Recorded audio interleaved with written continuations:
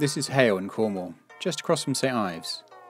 And earlier this week something strange appeared on the shoreline at low tide, something that hasn't been seen for nearly 30 years. Early morning walkers spotted it and can see that this slimy green monster was just part of an old Land Rover. And after some investigating it was realised this Land Rover was owned by a Mr Ronnie Hayle, who had driven onto the beach with his family in January 1990. The 4x4 got stuck in the sand, and before they could get help to tow out of trouble, it was swamped by the incoming tide. When they returned the next day at low tide, the car had been engulfed by the sand and was now upside down. So it was left as a permanent fixture of the beach, and was then completely covered up by the shifting sands. But now the sands have shifted again, and it's pretty cool that this old wreck of a beach buggy has such a known history. Unfortunately, Ronnie's no longer around to see his old landy again, but I bet it would have made him smile to know that it's still very much part of this beautiful beach.